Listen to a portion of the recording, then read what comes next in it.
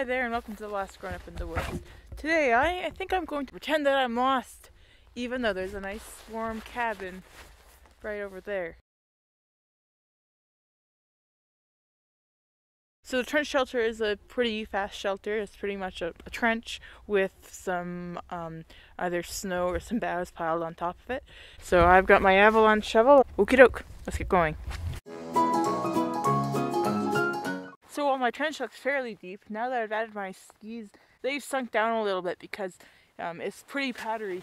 Let's see how comfortable this would be. That's just about right. It could have been narrow to better accommodate my poles and my skis. I'm using my Altai Hawks, which are only 125 centimeters. I mean, the smaller the better, because the less space there is, the less space that I need to heat up. However, I want to use my skis to get back to the cabin because I'm not in a survival situation, so I'm going to find some sticks. Since this snow is so deep and lovely to dig in, I might as well have just done a snow cave, but maybe that'll be next time.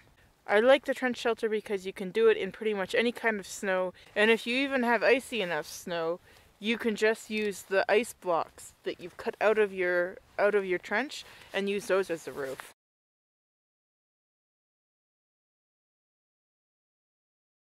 The boughs help for insulation. I snagged some pieces of blue foam from the cabin so I could reduce my impact on the trees in the area.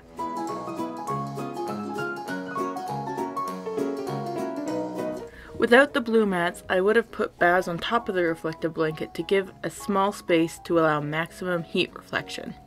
Lesson learned: to avoid having snow fall on your insulated floor, wait until the roof is on. I did some tweaking and tried again. And I guess I used the skis after all. A reflective blanket on the roof would have been great too. I didn't want to unfold another one for this experiment because it would never pack up the same again. Okay, I'm going to go get some dinner. All in all, this shelter took me just over an hour to build. Okay, so here's what's happening. I originally had thought that my head would go better at the other end where it would be warmer, but there's no way I was going to be comfortable like that just because of claustrophobia. So my head is near the opening, which is probably not the best idea, but I do know that I'm not in a survival situation. I stomped out a toe box with my feet. Otherwise, this would be over my head. So I'm starting off this with just wearing my clothes, just to see how warm it is. I have my sleeping bag with me, and if I'm uncomfortable, I'm just gonna go to the cabin. I honestly don't feel like I need to prove anything to myself. I mean, it's not like emulating a survival situation anyway, because after I built the shelter, I went and spent a bunch of time eating with friends in a nice warm cabin, so I have the benefit of feeling secure and a full belly of food and dry clothes. I'm feeling pretty warm right now, actually, except for my hands, which are ungloved to film this. Along the ground, I can really feel that emergency blanket heating up and sending its heat back to me. It's the air that's pretty cold, but I've got the down jacket. And judging by how my nose hairs are sticking together, I'd say it's about minus 15 out there, maybe minus 10 in here. I've got my backpack and my rain jacket piled up as a door, but there's still obviously a big gap there. I also have another vent by my feet because I thought that's where my head was going to be. At least I won't die of asphyxiation. Okay, I'll check in with you in the morning. Oh, good morning, and I totally didn't sleep in here. I stuck around for a little while longer and I thought, okay, I'm just going to get into my sleeping bag now.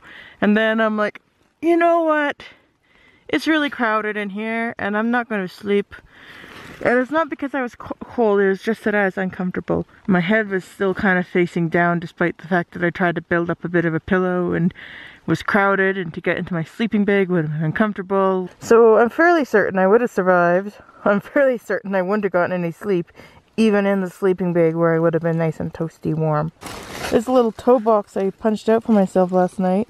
The other thing is that there's quite a bit more room for the head in that end, so it probably would have been more comfortable physically, but mentally I wanted to be able to get out quickly. You can see the vent hole right there. Twice before, I have arrived to a cabin to find that it was uninhabitable or unfindable, but it was both times were in late spring when the air was quite warm, so I actually just dug a trench and put some boughs down and slept like that, and was pretty comfortable both times. Oh yeah, so the channel of the week. This week I want to give a shout out to Wapiti Man, who comes from some of my old rangering territory, and he goes into some of the old parks I used to work in, including Wapiti. Hence the name. So go check out Brad's channel. Link is up here. To subscribe to me, click here, and to check out some other videos, click over here. Okay, so I'm going to see you next week-ish.